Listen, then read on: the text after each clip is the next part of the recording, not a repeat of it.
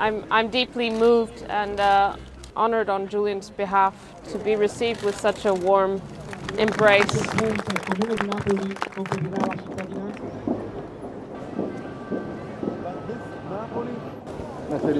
Hello.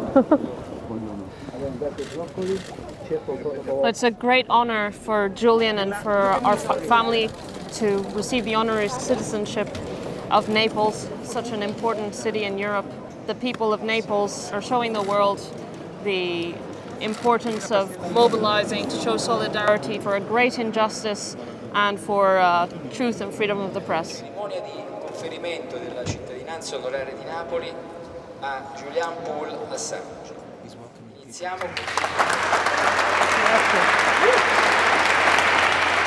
I'd like to especially thank the councillors Antonio Vassolino and Sergio D'Angelo, who initiated the process in the council.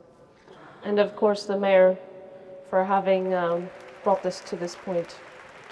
But none of this would have happened without the Free Assange Napoli group.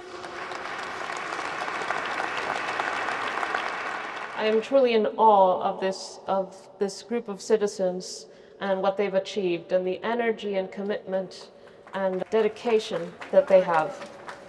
And for me, this is a mixed emotions because I know it's for Julian, but Julian is in a prison cell, and he's alone, and he's lonely, and his future is extremely uncertain, and he is in urgent need of his freedom.